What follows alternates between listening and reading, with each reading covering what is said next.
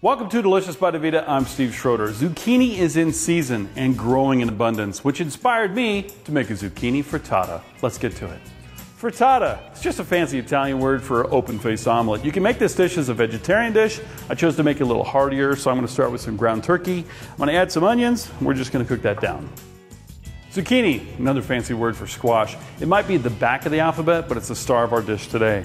So I'm going to get it started with zucchini added to the ground turkey. We're going to add the mushrooms and bell pepper. We're going to add some tomatoes and some fresh basil and Italian parsley. And we're going to let that cook for a couple minutes. What's a frittata without cheese? So I'm going to add Parmesan cheese to the next ingredient, which is the eggs. We're just going to whisk that up. And now we add the zucchini mix to the baking dish. And then we're going to pour the eggs over the top. And we're going to put this in the oven for about 12 to 14 minutes. There you have it, another way to use all that zucchini your neighbor grew. A zucchini frittata. It's an easy dish for breakfast, brunch, lunch, or dinner. I made it with a crunchy side of pear gorgonzola crostini. You can find this recipe online. I'm Steve Schroeder. This is Delicious by Davita. Enjoy. That's good.